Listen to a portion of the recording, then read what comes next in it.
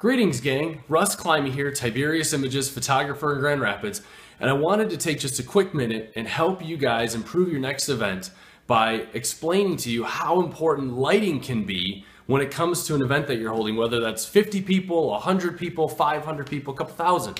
And you're probably wondering why I'm very dark right now, and the reality is that this is what happens when you've got light behind you and no artificial light or no planned light hitting the speakers. This is what ends up happening. So at an event, maybe people will deal with, registration having a line at registration.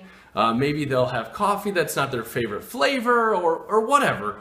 But you know what they can't handle when they come to your event? They don't want to deal with bad audio, and they don't want to deal with bad lighting. If they can't see the speaker, that's a huge thing. So I just wanted to demonstrate what a couple simple lights, like I literally have two little lights that I normally have in my studio apartment here, and I just want to turn them on for you so you can see what a difference it can make, and then explain to you, hopefully, how you can go find lights that are inexpensive that you can go use at your next event. So hold on one second. So this is what a difference lighting makes, right? So these are two simple little lights I've got just off camera here.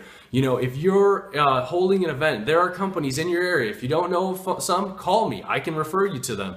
But they can literally, for a little bit of money, considering you have a lot of money going out to rent a venue and to put a stage up and maybe audio visual, go invest a few dollars in renting at least a light or a couple lights for the day. It's not expensive. People think it is, but it's really not. And it makes such a dramatic difference. Hopefully, you're able to see that just through this short video from when it started and I didn't have lights on me to now having lights shining on my face, which would be a stage area at your next event. Hopefully that helps, and feel free to share this with anybody that's having an event that you think would benefit from it. Talk to you guys soon.